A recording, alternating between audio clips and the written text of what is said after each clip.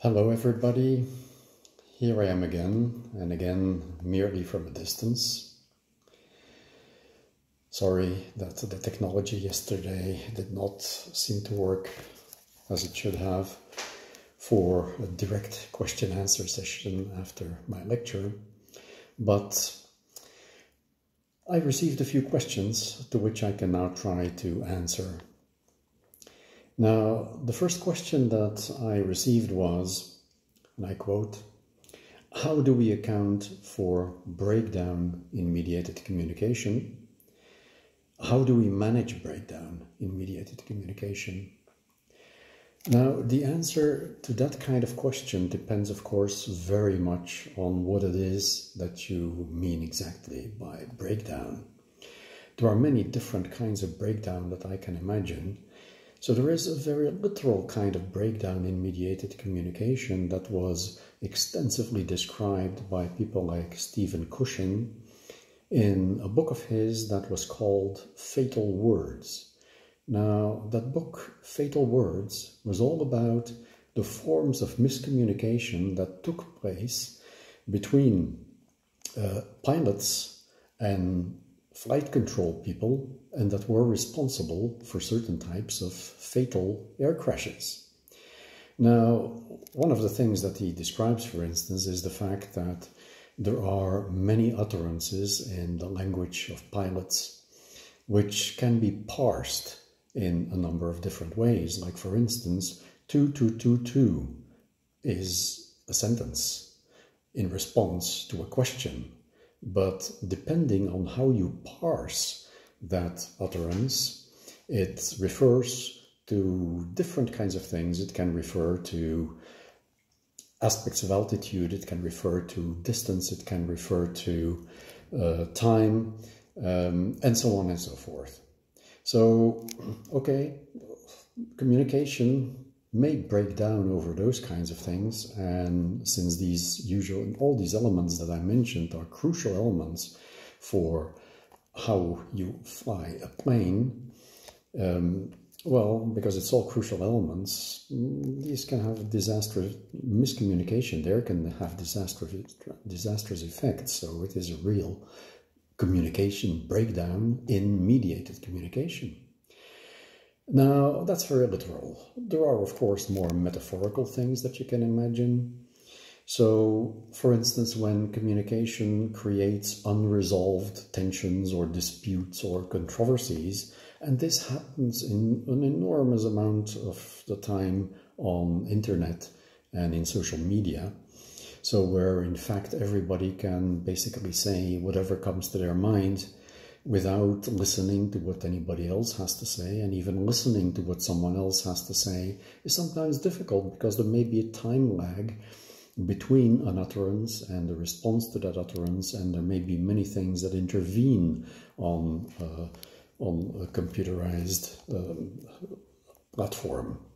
So an example of that was very simply the kind of communication that took place in the follow-up on the Instagram post that was made by Israel Follow, which I talked about briefly in the talk that I gave yesterday.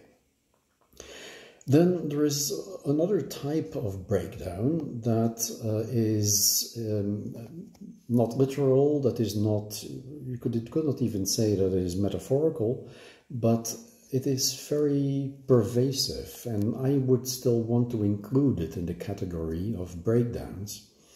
And that is when authoritative voices perpetuate unjustified frames of interpretation. And in the terminology that I use here, you know that I am thinking about ideological processes. Now, there may be authoritative voices that perpetuate unjustified frames of interpretation, and you can find them all over the place. An example that I like to quote is from an early 20th century history textbook, in which you find the following expression, namely, in addition to the wars and the politics, which this book is all about, there is also a lot in this book about the works of peace. and then they give an enumeration: industry, trade, colonization of the world. So, colonization of the world is included in the works of peace in the frame of interpretation of the person who wrote this, and the person who wrote this was an authoritative figure, because this was a history textbook and this was being read by lots of students and must have had a pervasive effect.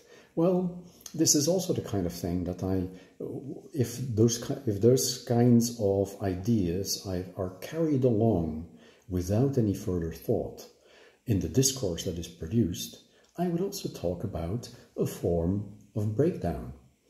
Now, in all of those cases, the solution, the only long-term solution, is basically education. So if you think about the pilot training, well, yes, pilot training can guarantee that a pilot understands that what he or she hears can be interpreted in different ways and can take these differences into account in their interpretation. The second example that I gave, namely the example of the more metaphorical cases of breakdown, as you find them in social media, well, education in civility combined with pragmatic insights may help there, because there's such a thing as, well, if you educate people with knowledge of pragmatics, the pragmatics of language use, then one of the things that you can make them understand is that it is not only the case that you cannot say everything that you want to say explicitly, but there is a reverse side to that as well. Namely, if you hear somebody saying something, you also must realize that it is impossible for this person to mean everything that can possibly be implied by what he or she says. And using that kind of knowledge as the basis of your attitude in communication can prevent a whole lot of misunderstandings. And then the widest case that I cited, the case which relates to ideology and so on, well, there people can be educated into an awareness of the kinds of unquestioned assumptions that are carried along without being made explicit in various kinds of discourse. So education basically is the long-term solution, but in order to educate, we must have the right kind of knowledge, and for the right kind of knowledge in connection with these kinds of things, well, the right kind of knowledge is a good understanding of the workings of language use. So I think that pragmatics has an important task to play there.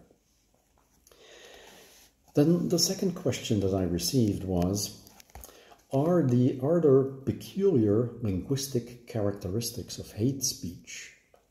Now that's a very difficult question to answer, because I don't think there are linguistic characteristics of hate speech per se. For one thing, hate speech is a very gradable kind of phenomenon. So it starts already from a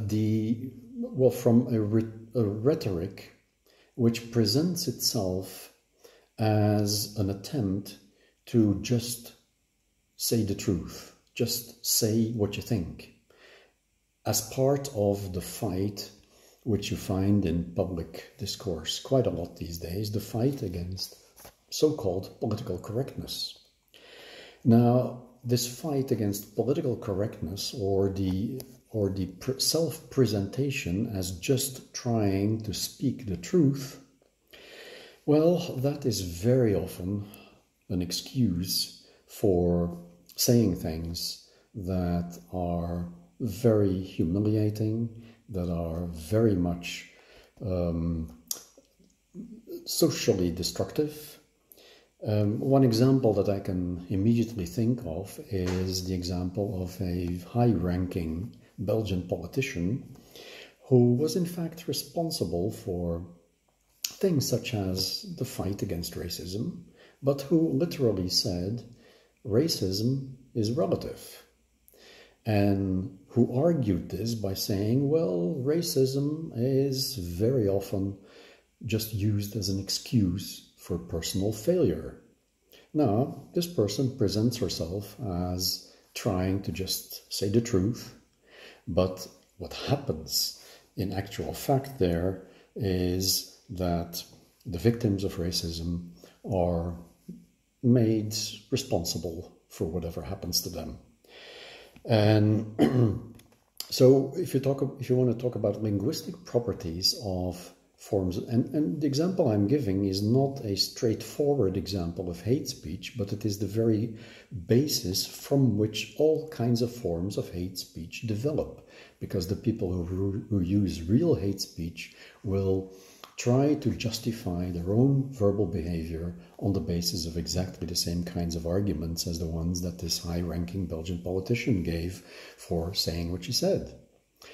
Now, so the linguistic properties that are involved are basically to be found at the level of rhetorical strategies. Now, there was a third question that I received, and the third question said, why should we be concerned with mediated communication? What are the basic peculiarities and hence the interests in mediated communication that are not manifested in casual face-to-face conversation? Now, again, this is a question to which no absolutely general answer can be given, but the way in which I would approach that kind of question is as follows. The first thing to start from is that language, in a very real sense, is action. Well, that's what the whole idea of speech act theory was based on, but speech act theory restricted itself to all kinds of things related to the elocutionary force of individual sentences. Now, language is action at all other levels of structure as well. Now, but looking at language as action, you must realize that there are innumerable kinds of activity types that may be involved, kinds of verbal activity types. And even face-to-face communication is not always the same thing.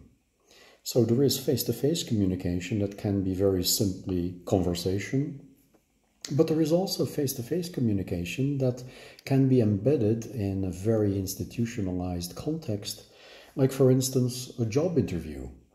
And a job interview must, is conducted on the basis of expectations that are very different from the expectations and the norms that are surrounding an ordinary day-to-day conversation. A job interview, for instance, is the kind of event in which you are expected to show your own knowledge and abilities as honestly as you can. But if in a job interview you are asked, well, why is it that you're interested in this job? Then you are not free to answer, well, I just want any job I can get. No, you have to start saying flattering things about the company in which you want to get your job, right?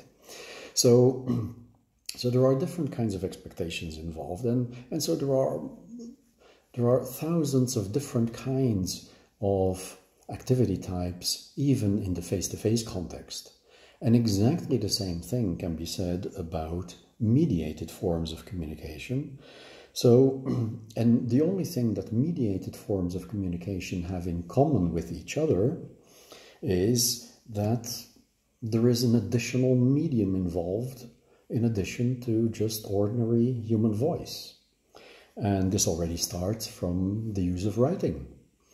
It goes to the use of computers for writing, sending emails instead of sending letters. And in both cases, there are different norms, different expectations. There is radio interviews and television interviews, and it's not all the same thing either. So some of these events are news interviews, others are just news shows or shows tout court, right? And then you have the whole world of social media, which you definitely know much more about than I do. Now, so to understand what goes on in all of those different types of activity types, well, you really very carefully have to be able to describe the basic properties of each individual one. And then to give a more straightforward answer to why should mediated communication interest us so much, well, the reason is very simply that with the growth and the further expansion of means of communication, of communication technologies, well, the mediated communication will be playing an ever more important role in social life. So that's why you should really continue studying these kinds of phenomena.